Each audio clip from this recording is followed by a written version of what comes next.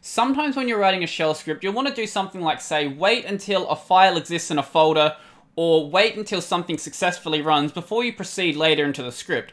Now, one good example of this is, say you have a media rendering server and you do it with, I don't know, FFmpeg.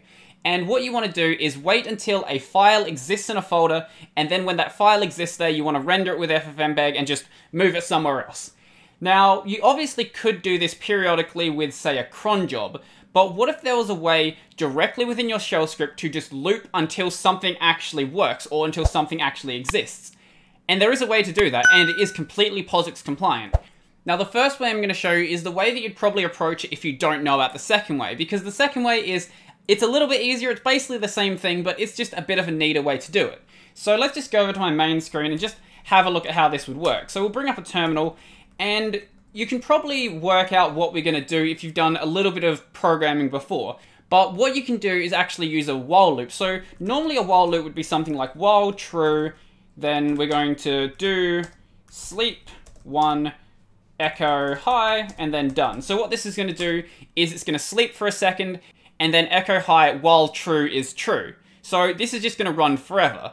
But what if we want to make it so when something doesn't work, then it will actually run the loop? What we can do instead is, let's say we want to do on, I don't know, not cat, and then a cat a file that doesn't exist. So as you can see, what it's doing is it's actually running the loop while this doesn't actually work. So if we were to then actually make a file that is called t, so we'll just touch t, as you can see, as soon as we create that file, it actually ends. Now, what this is basically doing is every single iteration of the loop, it will try to run cat t. Now, cat t will fail as long as that file doesn't exist.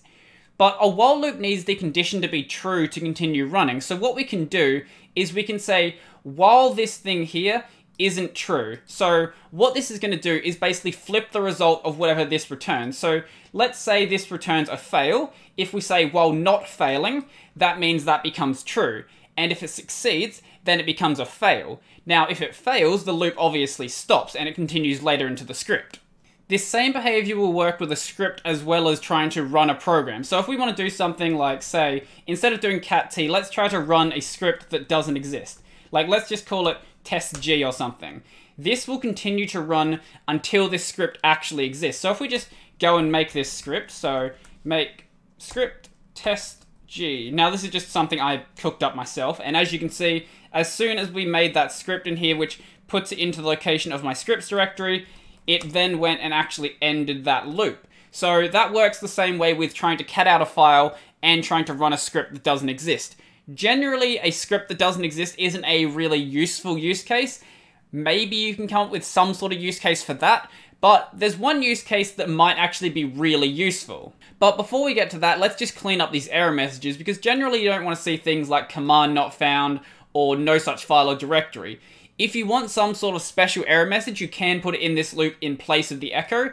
Obviously, you don't need an echo here if you don't want it. The sleep is there for a very good reason. I'll talk about that in just a moment, but the echo here is completely optional. So let's just get rid of these error messages. So what we can do is basically just send standard error to our null device. Now, this is a special location on your system, which is basically just an empty place to send stuff to. So if we just run this with a file that doesn't exist, not with that T file that we made just before, let's say with TE. So as we can see, it's going to keep running that hi message, but we don't see the error message anymore because that error message is now being sent to dev null. If you want the error message, you can keep it, but I find them to be a bit ugly most of the time, and I don't really see much of a use in seeing them. Now, what about this sleep? Why is the sleep here? So let's just remove the sleep and see what happens. I wouldn't recommend ever running it like this. It's a very bad idea, but as you can see, it's just going to run every single instant that it can possibly run. So there we go. I don't know if you heard me through that or... Okay, my CPU didn't seem to spike. Basically, that will run as much as it physically gets time to run on the CPU. So if you need it to run as much as physically possible, do that. I can't see a reason why you'd want to do that unless you're like writing a game or something, because I don't know how many times that printed out. It's surely way more than I can be bothered to count. For any other use case, I would recommend giving it some sort of sleep, whether that be a second, 10 seconds, a minute, whatever it is.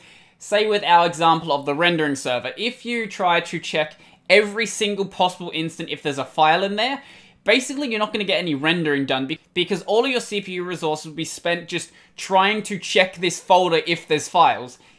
No point doing that. You might as well slow it down to something a bit more reasonable. Okay, now let's get back to the example I mentioned earlier. Now, we'll run this one right here.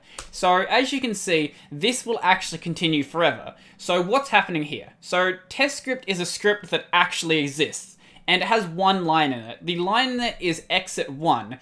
Now, when you run the exit command from a shell script, generally people just run it with exit and nothing after it. Now, that's actually a bit of a problem, and I've done this myself plenty of times.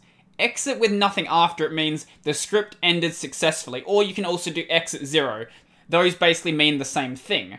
But what you want to do if a script fails is run, say, exit 1 or any of the other errors that are available. So exit 1 is just for general errors that happen, exit 2 is for a misuse of shell built-ins, and then anything up to 255.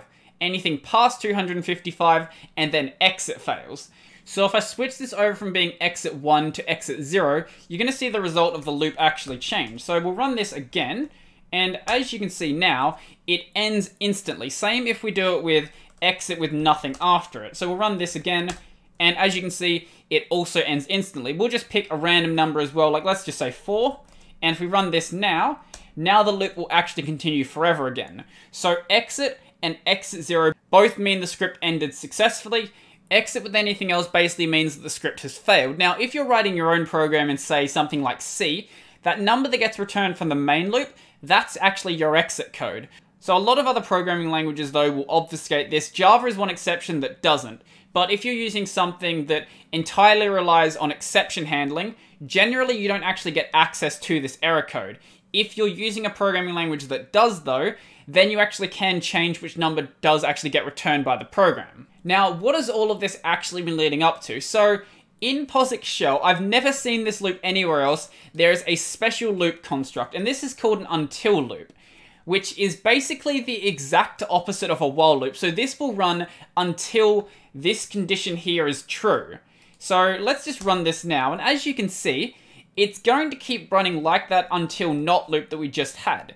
So if we change this over from being exit 4 to exit 0, and then save this, as you can see, it has now ended as soon as the loop was successful. I've never seen this loop construct anywhere else. I found out about this a couple of days ago. It is available in POSIX shell. It's not a bashism.